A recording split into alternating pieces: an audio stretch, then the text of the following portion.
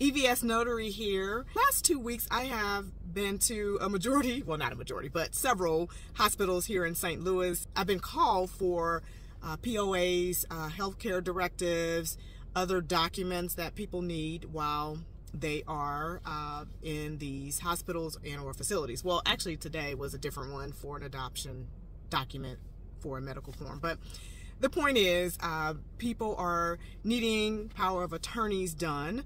And my recommendation, if at all possible, I know sometimes it's not possible and it's a kind of a last minute thing because of emergency situations, but I just want to remind everyone, and I've done this during the holidays too, when you're around your family and friends or whoever you are supporting, you want to make sure that you have power of attorney documents completed before it gets to an emergency situation.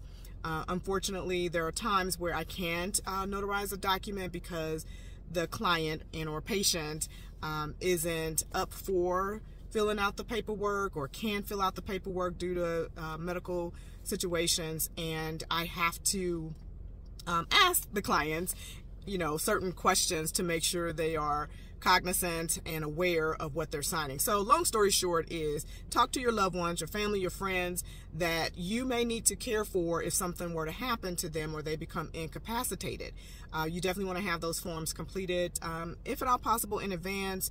There are trust documents that is also helpful to do in advance. And if you're not sure where to go, I have I have a couple attorneys that I can refer you to. I have another group or entity that does trust work. They have available appointments where you can just sit down and have a conversation. Maybe you're not ready and you just want to understand what is involved, how much money it will take. I have a reference for that entity as well, and you can schedule a group appointment, you can schedule a one-on-one, etc. So just let me know in the comments if you're interested in that referral, and I'll be happily refer you to that person, and perhaps I can become or will become your notary for that.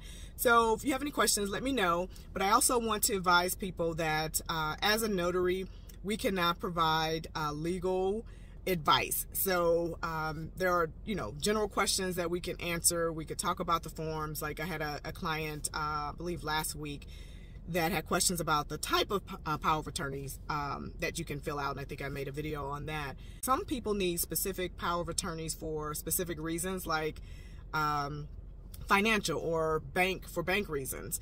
I had a client that I have on hold right now because they're trying to figure out the forms, and there was a medical situation, etc. And she, I don't think, had the right forms. Of course, I couldn't advise her whether or not it would or would not work, but I could say, hey, if you're looking for something for your financial institution like a bank, start there first. They typically have forms, power of attorney forms that you'll need to fill out, and they're the people that will receive that completed document anyway, so you want to make sure you have the right form and it's completed accurately, and I can help you with that from a notarization standpoint. So those are, just some general tips that I can provide when you need a power of attorney. And of course, I cannot end this video without saying, if you need someone to notarize those documents, please give EVS Notary a call. Drop a comment below if you have any questions or concerns.